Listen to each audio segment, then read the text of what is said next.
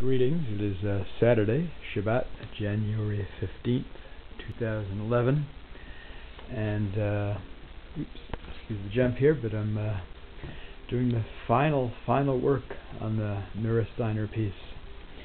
The drawing gets inserted in here. There's a piece of plexiglass here, and I'm cutting these wood sections.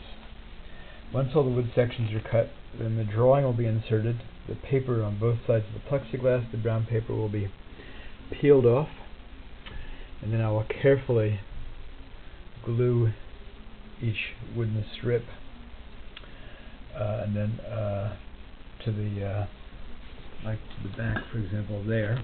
The piece hasn't been cut yet. It will go in, for example, like that. And then each one will be screwed in with a couple of tiny screws.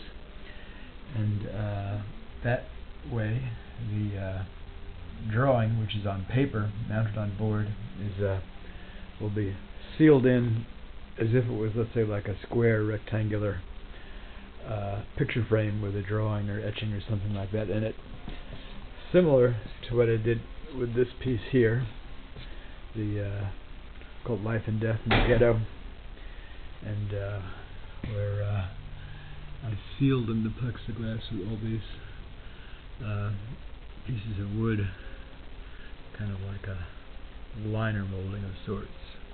Anyway, that's the story, and that's the photo documentation for today. Shalom.